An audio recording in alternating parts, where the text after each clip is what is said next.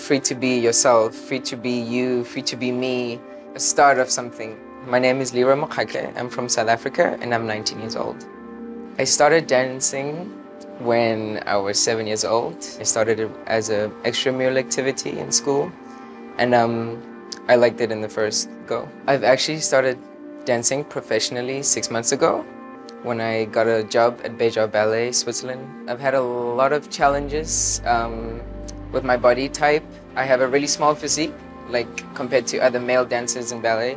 So I've had to basically work harder to be able to catch people's attention. You have to dance within. You don't just dance just for the sake of doing movements. You have to dance and express something and make the other person feel something as well. Take whatever I can from everyone. So I don't just look at one person and think, okay, yeah, I just want to be like this person. It's good to take a little bit of everything from everyone and then just keep yourself as well. If you have plans, when you set goals for yourself, it's really not fulfilling when you don't reach those goals. So write down your goals and try to achieve them every single day. My proudest moment has to be when I got a job into Béjart Ballet.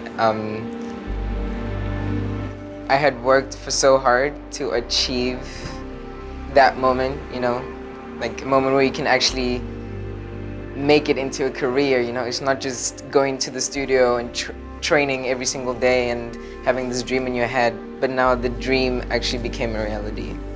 I would like to work as a choreographer later. I feel I have something to offer, especially seeing that I express a lot when I dance as well. So maybe what I express, I can make other people feel, and I think the only way of doing that is by choreographing and creating pieces. And it could be on small students, it could be in a big company, but just to create something and share something with other artists would be amazing. What I wear is how I feel. If I wake up and I want to put on makeup, or if I wake up I want to put on a dramatic dress or something, like a crop top or something, it just depicts how I'm feeling. I don't really choose what I wear, I just go with how I feel. I would say there's a much deeper meaning than materialistic stuff that we have in this world, You should be honest with yourself. I mean, it's hard to exist in society as it is, and there's a lot of pressure, but you shouldn't let that get to you. You should try to be yourself as much as possible. And if you're moody, then stay moody, and if you're happy, stay happy, but don't be moody and go into work and have to put on a mask and be like, okay, now I have to be happy.